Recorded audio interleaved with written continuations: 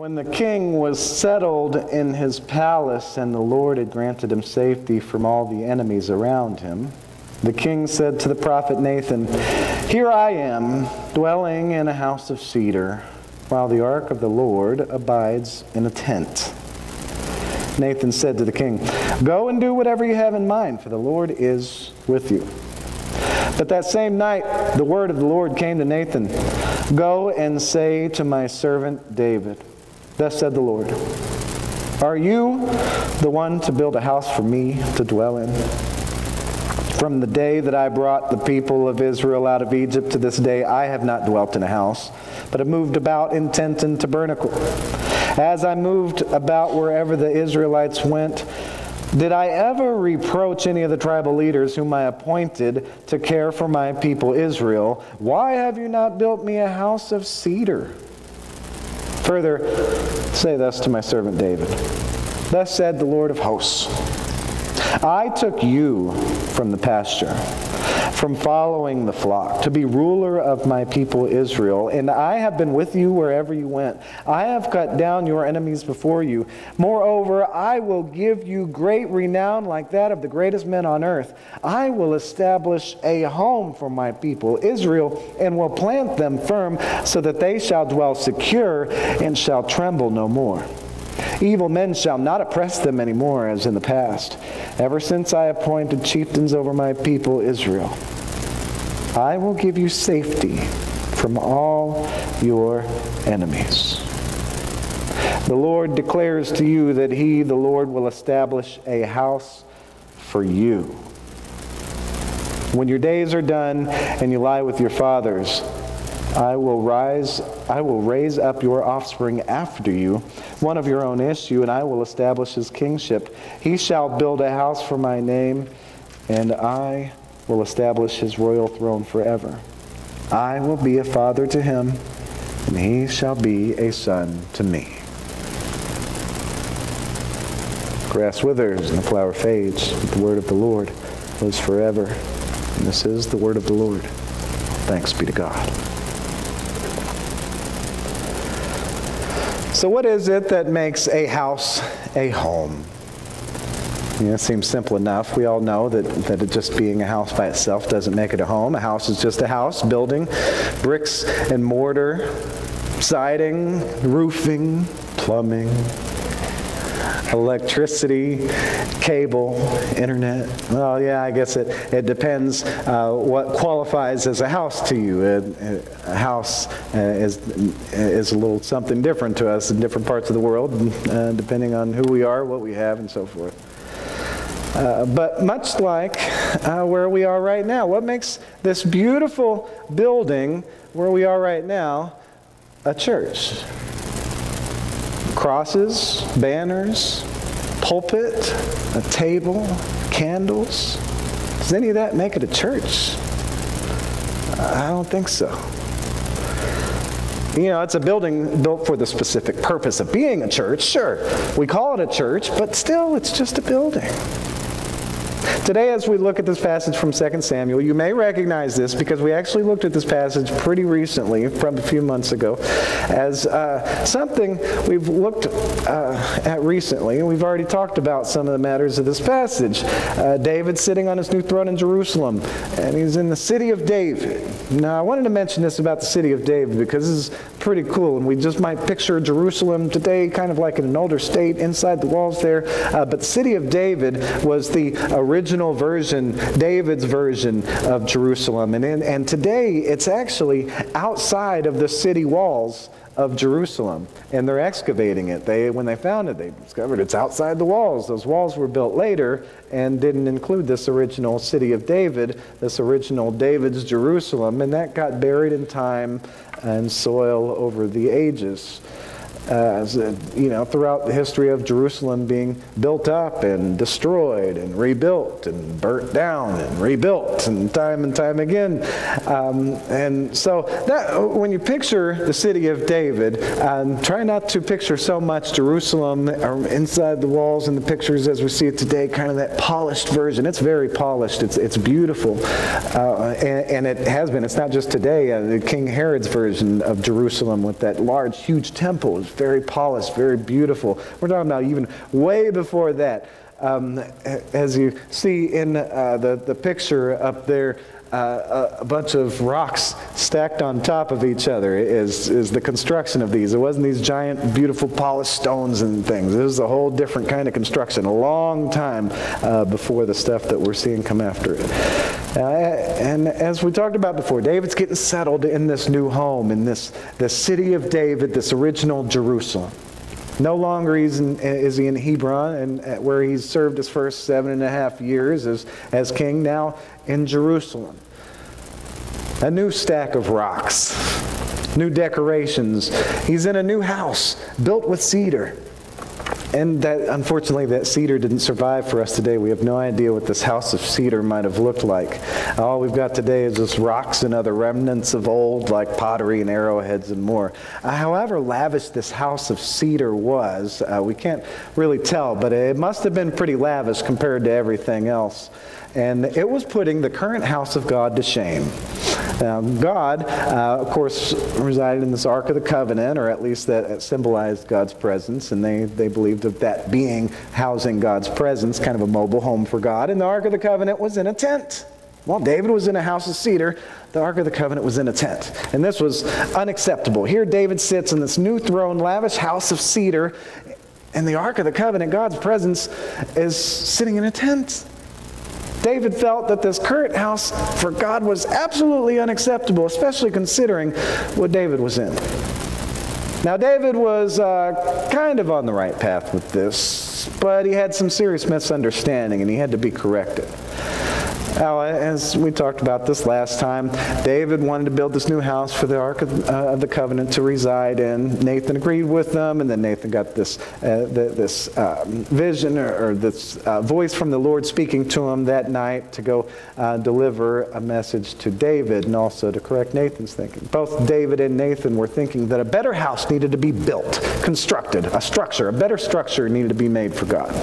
God spoke to Nathan to clear things up, and God mentioned that God has no desire for a bigger and better building. A tent was just fine. God had been in tent all these years. You know, that was the normal house, and God never complained about it. God wasn't asking for a better structure to be in. God's presence makes anything holy and better than anything on earth than we can make by the work of our hands and the sweat of our brows.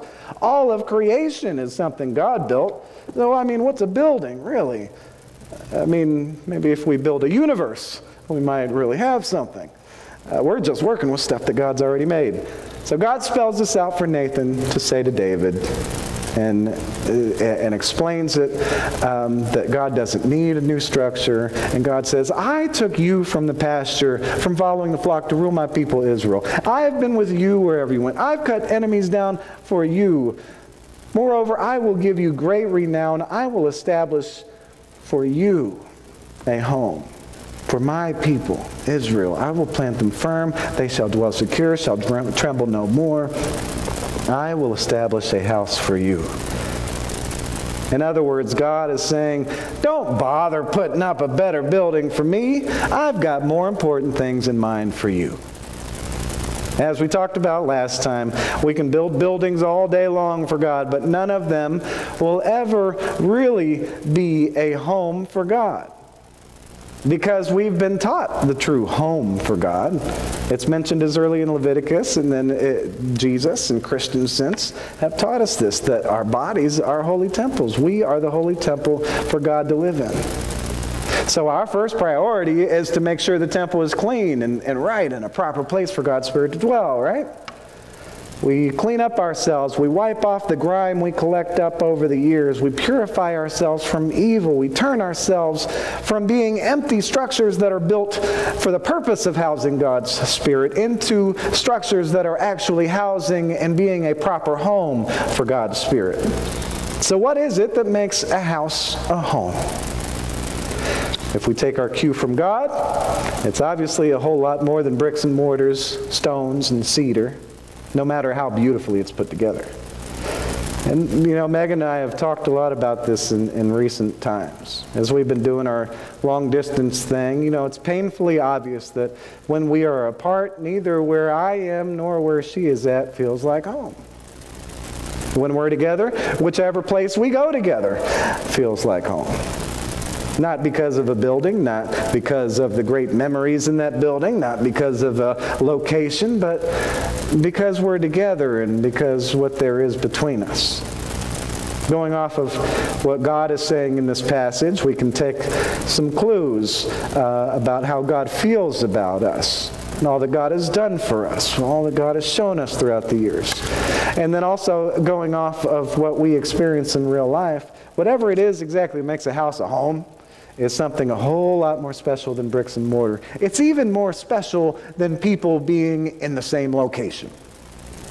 Now, it's like we talk about here at church. We talk a lot about how the church is not the building, even though we call the building a church. What makes it a church is the people and what exists among the people. Early Christians didn't have church buildings, but they were the church. Being the church originally had nothing to do with what building they were in. They just met in each other's homes. It's about being people gathered around believing in Jesus Christ as our Messiah, and then what that means for us as people living in the world. We know from Jesus and Paul and Peter and the gang that believing in Jesus means to do what he says. And Jesus taught us an awful lot about how to be, about what to show. Love, forgiveness, compassion, mercy, grace, making peace, leaving our sins behind, giving ourselves to a new way of being. Now, without all that, Christians gathered together in the same place doesn't mean a whole lot. It's not much more than bricks and mortars. It's a little more than an empty building, but it still doesn't mean a whole lot. And even worse, it could make a mockery of our Lord, depending on how we behave. Now, thinking about our own homes again, if Megan and I were not giving ourselves in love to each other, and everything that comes with love, what that means as far as how we are towards each other, if we weren't doing that, then even being together in whatever place we were in wouldn't make it feel like a home. It'd be a little more than an empty building, sure, but still not a home. And just like that, if we as the church are not giving ourselves and God's love to each other, this place will likewise not feel like our church home. A little more than an empty building, sure, but not a church. So then, well, how long am I going to beat this dead horse today, right? What makes a house a home? It's love, right? Everybody say it with me. What makes a house a home? Love. Amen. Yes, that's right. That's what makes a house a home, and that's what makes a church building a church, is all this love, genuine love, and everything that means for us as people living today in the world. Love is where forgiveness comes from. Love is where compassion comes from. Love is where mercy comes from. Love is where healing comes from. Love is where we find true peace. Love drives us to leave our sins behind. Love drives us to become something new for ourselves and for all of creation. Love leads us to purify ourselves, to wipe off the grime, to become a proper place for God's Spirit to live in. As we give ourselves to love, we find ourselves in the midst of what's described today in the book of Ephesians. Hope in times that seem hopeless.